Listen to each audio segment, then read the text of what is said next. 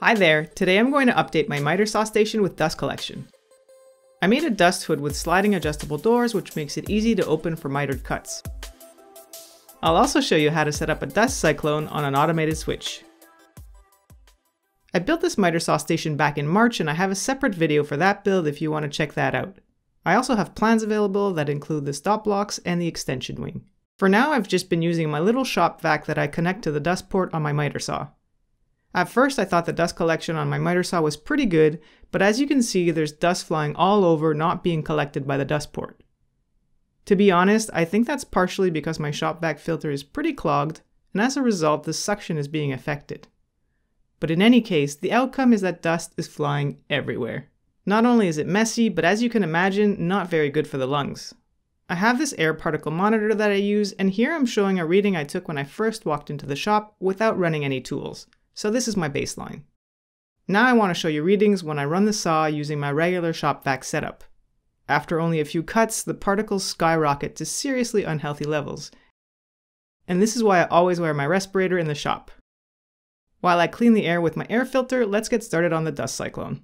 Alright, so I've got all the parts I'll need to build this dust collection system, starting with the dust deputy here that I got that comes with this gasket and all the nuts and bolts. You'll also need a bucket, unless you buy it as a kit, but I used a smaller bucket. You'll see that a big bucket doesn't fit under my miter saw station, so I'm using this smaller 2-gallon bucket with a lid.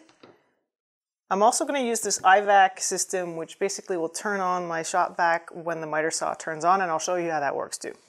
Alright, and over here you have a standard shop vac. I'm using a rigid portable shop vac, and you'll also need some extra hosing to connect to the dust deputy, and in my case I need a special adapter for my miter saw, so you might need to find an adapter that'll fit to your system. You'll find links to all the tools and materials that I used in the video's description below. The first step is to trace and cut out the hole for the Cyclone to fit onto the lid. I used tape to hold the foam gasket in place, but don't do this. When I removed the tape, it ripped off part of the gasket. I decided to use a dust cyclone for two reasons. First, it'll significantly improve the suction on my shop vac, which means I'll have less airborne sawdust, and second, it'll keep the filter from clogging up all the time, which means I won't have to clean the filter so often. Instead, I'll simply empty the orange bucket. After cutting out the inner circle with a utility knife, here I'm drilling the holes for the bolts. It helps to place a backer board underneath while drilling the holes. After lining up the gasket with the holes, I'll position the Cyclone and use the provided washers and bolts to attach the Cyclone to the lid. Here I'm tightening from underneath, but I don't want to over tighten and bend or break the lid, just enough to get a good seal. I took the time to empty out my shop vac and clean the filter. Now since I typically always swing my miter saw left when making miter cuts, I decided to place the hose on the right so it wouldn't get in the way. For some reason I thought I could freehand the hole using this 3-inch Forstner bit I have. A hole saw would have been best, but I don't have one big enough, so I improvised. Obviously that was wrong. The bit just kept jumping around on me. So I made a template that I screwed down to guide the bit, and that worked perfectly. Okay, so this is the extra hose I bought, which is also a rigid shop vac hose. I'll first connect the Bosch 35mm adapter to the miter saw, and the hose will connect to that. I made the hole in the workbench big enough so that the hose can move freely when it needs to. Okay, next I'm going to hook up the Cyclone, but I'm warning you that I made a mistake that I only realized after the project was done. I hooked up the hoses backwards, so bear with me please. Here I'm hooking up the hoses to the Cyclone. The correct way, not shown here, is to connect the shop vac to the top of the Cyclone, and then connect the other hose that goes to the saw to the side. As I mentioned, even this small bucket is a tight fit under the workbench, but once it's in, it fits just right. I'm going to use this iVac switch to automate the shop vac so it turns on and off by itself. Just connect the saw and the vac to the indicated receptacles, and make sure to set the switch to auto. Now the shop vac will automatically turn on when the saw is activated, and will stay on for 6 seconds after the saw stops to clear the hose.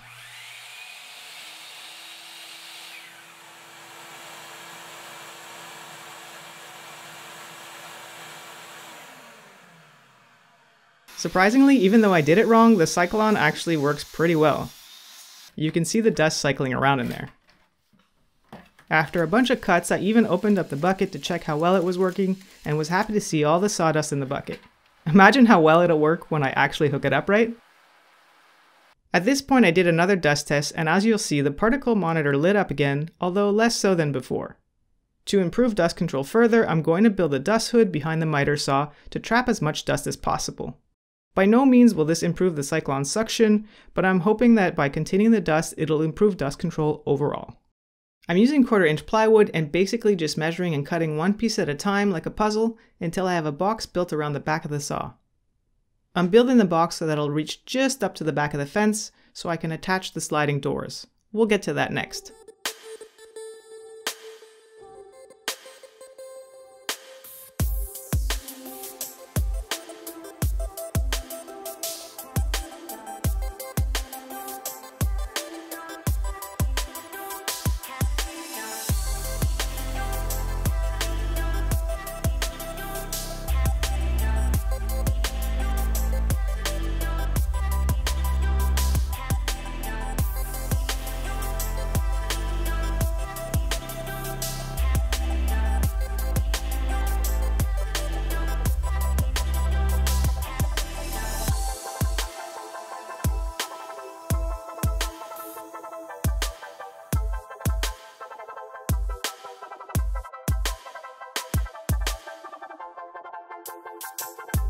With the box built, I'm now going to add some rails for the sliding doors. For this, I'll use a simple 1x2. I need to cut out 2 slots to make room for the knobs at the back of the fence, and I'll show you what I mean in just a minute. I positioned the rail flush up against the back of my fence. Here's what I meant about those knobs being in the way. As you can see, the rail is being supported by my workbench on each side and on the saw's base in the middle. The only issue I'm noticing is that the blade will hit the rail, so I'm going to mark that and make a little cutout. Here I've set the rail on an angle and clamped it down so I can use a Forstner bit to make an angled cutout. Now I can just pop it back into place and check to see the fit. All good. The next minor issue that I noticed is that the knobs reach right up to the top of the rail. I want to make a groove where the doors will slide, so this is a problem. An easy fix is to add another piece of wood to build it up. I simply transferred the cutout onto my second piece, and again used my table saw and miter gauge to cut out the groove. Here I'm gluing the pieces together with a few brad nails to hold it in place while the glue dries. I didn't think to do this at the time, but make sure to put the nails in the back half since you'll be cutting a groove in the front half.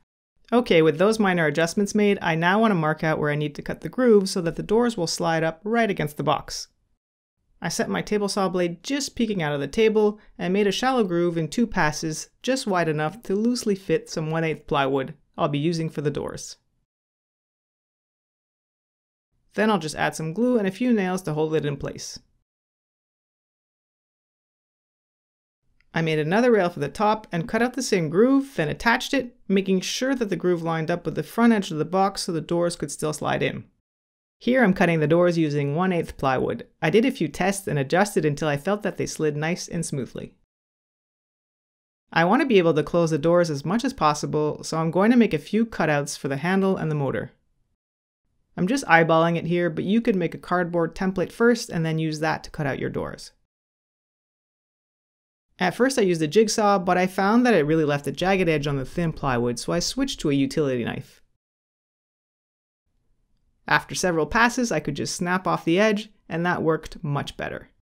So after making a few different cuts and tests until the saw moved freely in the 90-degree position, it was time for another air quality test to see if the dust hood makes a difference.